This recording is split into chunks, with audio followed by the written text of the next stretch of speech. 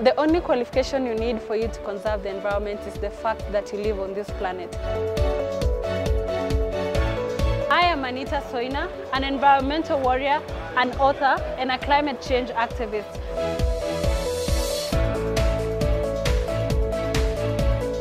I'm a fourth-year student at Multimedia University of Kenya, pursuing a Bachelor of Arts in PR and Corporate Communication.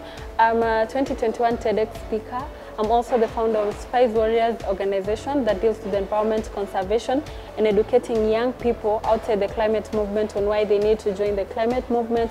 I'm also founding director of Spice Warriors Kids, which deals with empowering young children and mentoring young children who love nature, as well as many other small organizations and companies that we are still coming up with in the organization. I am a millennial on the move.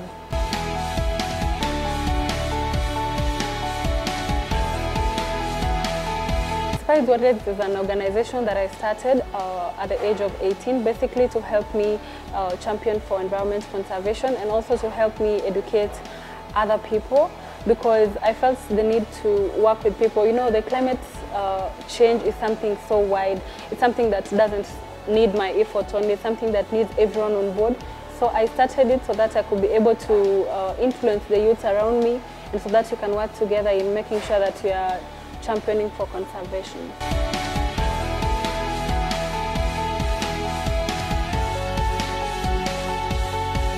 Why environment? In the words of the late Professor Wangari Maathai, who's a role model to most of us in conservation, we tend to put the environment last because we think we need to eradicate poverty first. But what we are forgetting is we are not eradicating poverty in vacuum, we are doing it in an environment.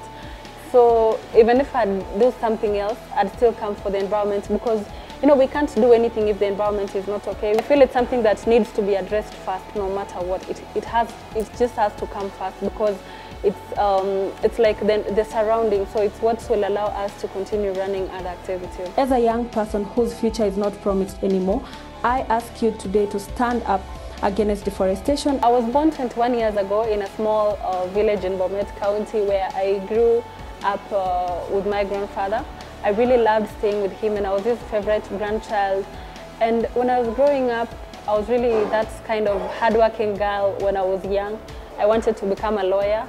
Everybody in the family knew that I was going to be the next lawyer. And I remember when I was young, something that maybe I can relate to my conservation journey is that my grandfather used to value trees. I can't lie that at that time I understood what it meant. I can't lie that I also started doing the same when I was 3 or 4 now. But he used to really take care of his trees.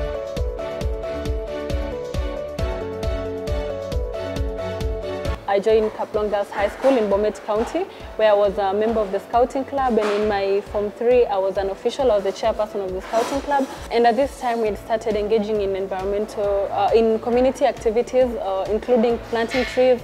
So at that time I still used to take care of the trees, but that time I still did not know the importance of trees as much, apart from what you're told in class when you were young, that it cleans the air and the basics. After high school I had too much time, and at this time I really wanted to join politics. I was so much in love with politics, and I think there's something that's just in the family. And it's at this time when I met Eric Masanza, who's my mentor and also the founder of Spice Without Borders, and I told him that I really need to do something for the society. I want to find my purpose as early as now. And since his organization deals with mentoring young people to discover their purposes and passion, that's how I really discovered my passion for conservation.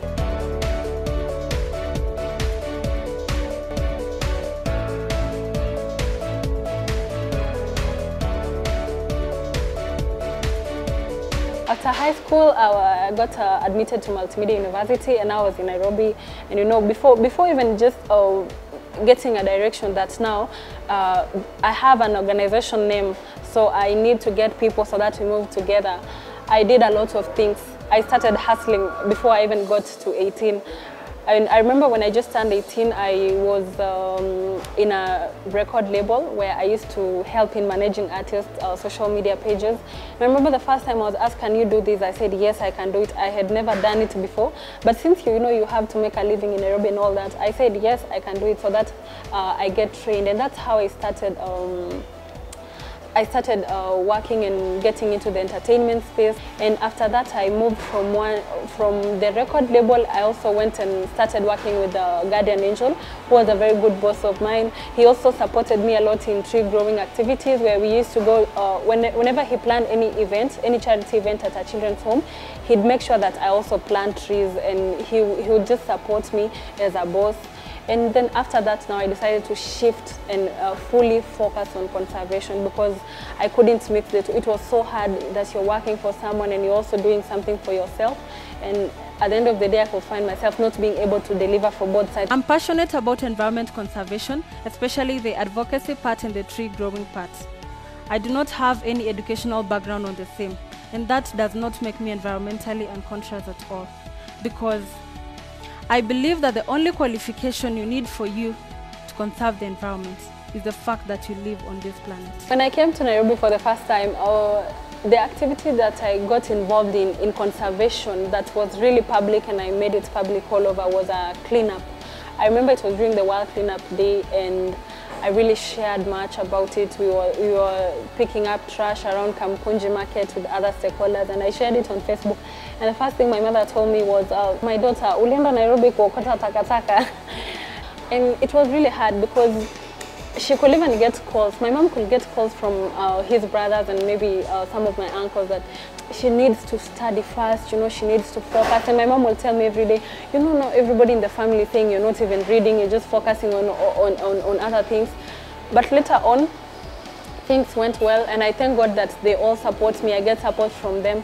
The fact that my mom goes on social media, especially Facebook, she finds a post on climate change and she has to tag me below it, and she's always like, Anita, is this what you've been saying? And I really feel good that she supports me, and even some of the relatives that had problems are now supporting what I do.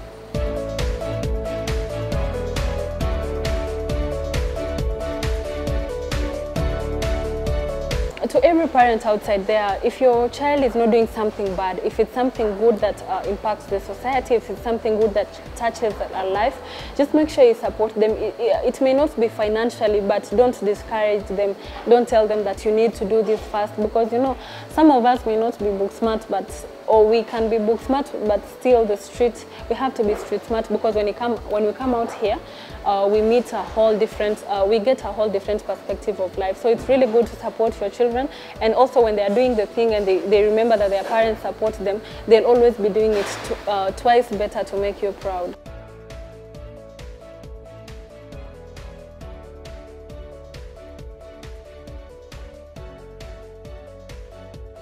A few weeks ago, I got an invite to go to South Sudan ahead of a big project that I'll be sharing with you guys after the break, so stay tuned.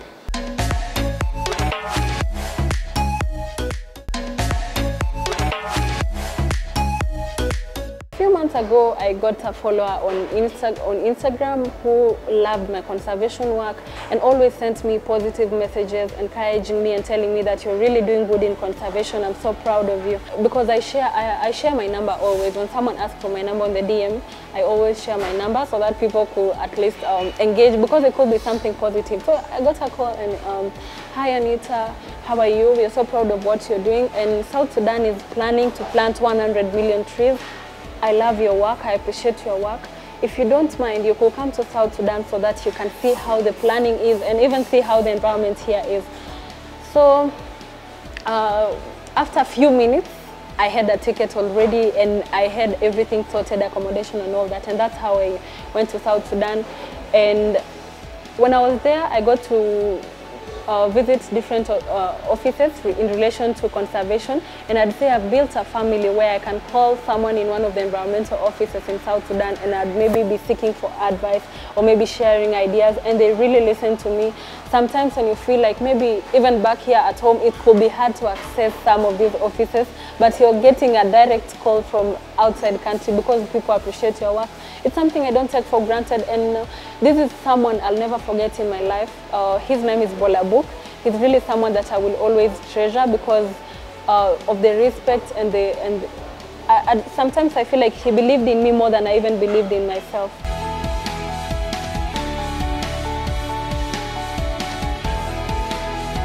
When I was really starting, I was young, naive, And I'd say the mistakes I made in this journey is that sometimes I got discouraged and I really accepted to really be completely low. There sometimes I got discouraged from people I was with, the friends and all those things, and I'd allow that to really stress me for even a week, 2 weeks, and there's a time I really didn't even function for almost 4 months because of the things that I was going through. And I think it's something that I wouldn't want any other person to go. Whenever you're just not okay, try and pick up the positive that life gives you. And I'm one person who really wants to see everybody around me growing. But sometimes I want to take people with me to the top, but they're not even happy to see me at the top. So it's really very wise to drop people the way, drop things, just drop anything that's not allowing you to grow. Never focus on it, because that's a very big mistake that can make you start from zero.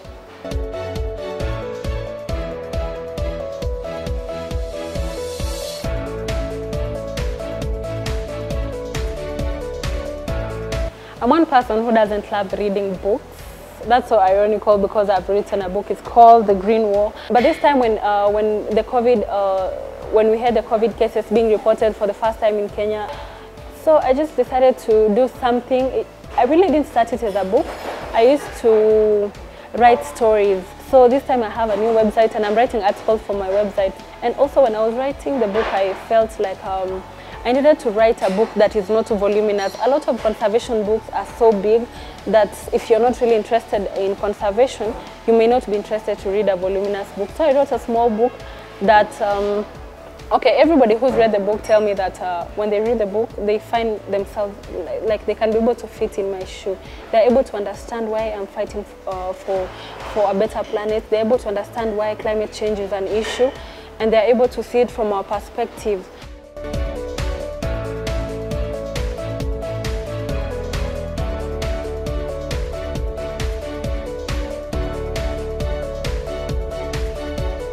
After writing my first book and after reading other books, I'm thinking of just continuing to do that, but I don't really want to go into writing so much. I'm working on something that's going to be amazing. I'm working on a book that will be illustrated in Germany. It's a very good, it's a good project that will involve children. Since right now I have a mentee, she just turned 9 the other day, and she really loves nature and is someone who can influence other children. I felt the need to do a children's project so that even if I stopped from there, I'd have covered both sides.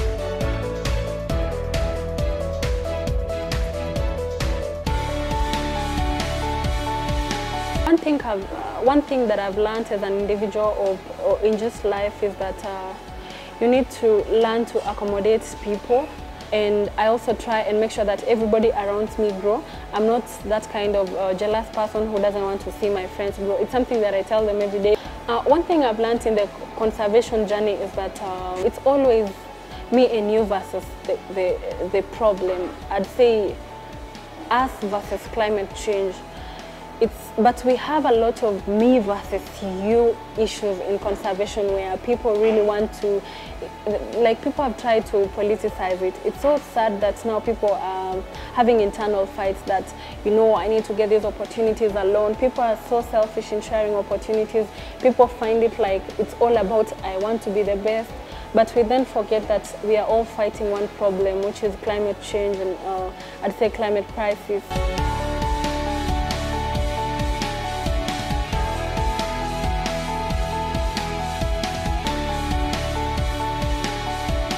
Working with young people in conservation is really not easy because many people are still not understanding the importance of maybe being part of these movements, and other people are really interested in showbiz and other things that maybe entertain them. And you know, conservation may not be entertaining as such. It's something that if you really don't like it, you may find it boring. And trying to convince someone that, you know, this is what you're supposed to do, and especially volunteering, it's really not easy.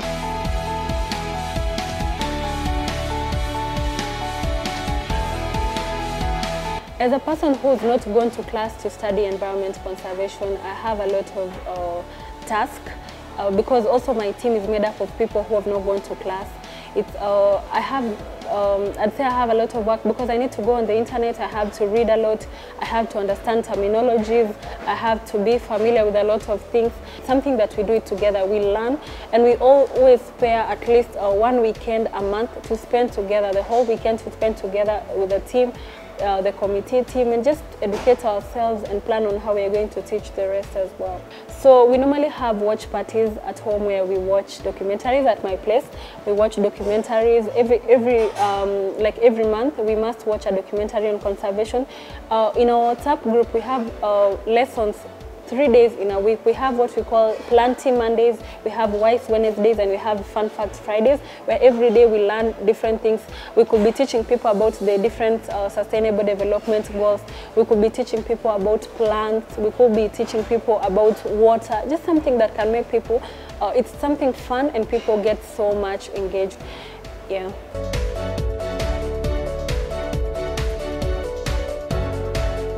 We've been able to get support from different people who are coming from different parts of the country and different parts of the world. This is through the selling of our merchandise, like this one here. This is one of the merchandise that we have.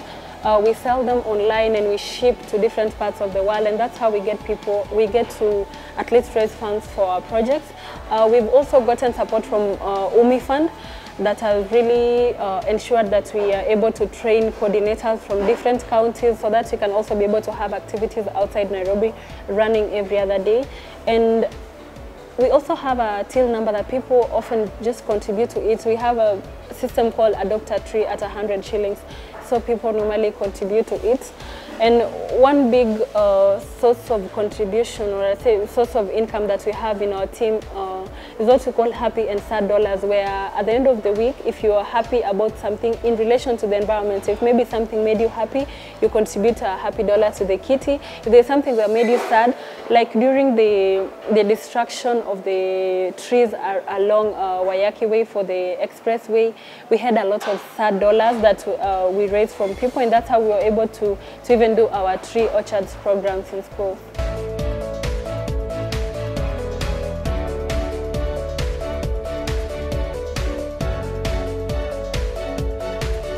As young people, when you're trying to push and at least achieve something in life, we normally go wrong where somebody wants to start something today and tomorrow they want to be successful. We do not appreciate steps. We do not appreciate that it's a journey, it's not a destination. We do not appreciate that there are staircases and we need to just climb each staircase to get to the top. I think that's where most young people go wrong, and they get discouraged so easily and swayed easily. I'd say there's a lot of, I don't like using the term peer pressure, but let me just say negative peer pressure, where you get so swayed easily and then you lose track, you lose focus, and you end up not really doing that thing that you wanted to pursue.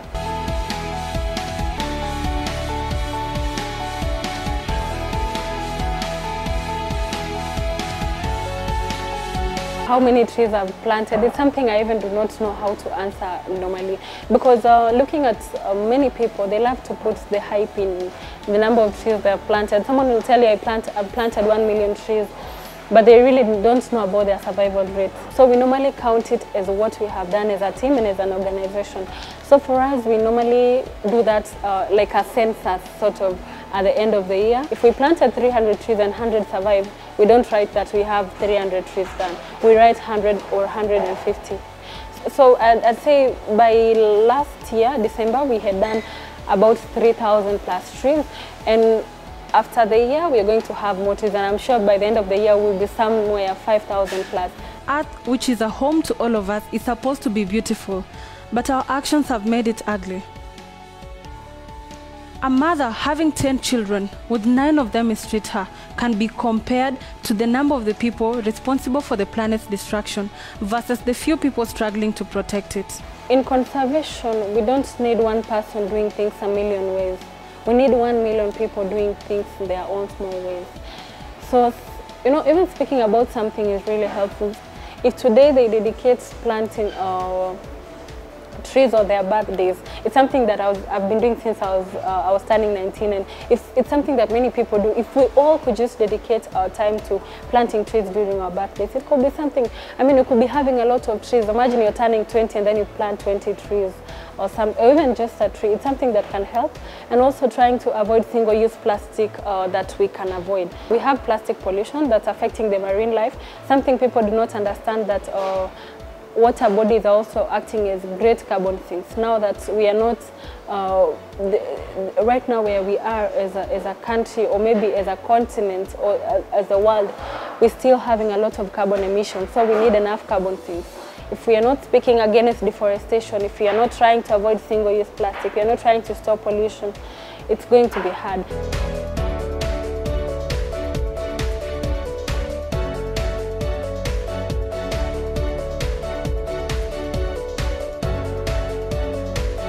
My favorite social media platform, it can't be one, of course. It has to be more. I'd say Instagram is one of them. Instagram is like my office. Now that I don't have the capacity to have a physical office, Instagram has been able to come through for me. It's where I document everything. And also LinkedIn is a very good platform that has also opened a lot of opportunities for me. And another platform, I think, is Facebook. Since I have a verification on Facebook, it makes my work so authentic, and at least I can have a voice. Twitter is also a good platform. So I'd say almost all social media platforms are really good for me. WhatsApp is another place. It's where we have our office, where we discuss everything, where we all meet.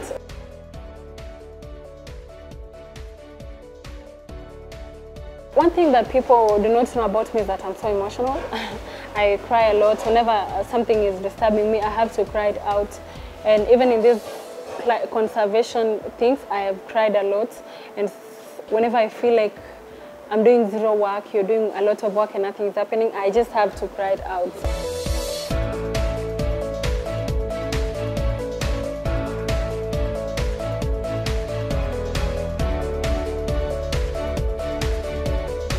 To young people, I really think that we are the leaders of today and tomorrow, and it's up to us to really push for change. You could also be sitting at home just complaining, and then there's someone who's trying to at least be part of the change. So as young people, always go for your dreams, as long as something that's not harming anybody, it's not harming the society, it's not harming the country. Try and push and believe in it. Don't let anyone discourage you. Don't lose focus on the way. Keep doing it.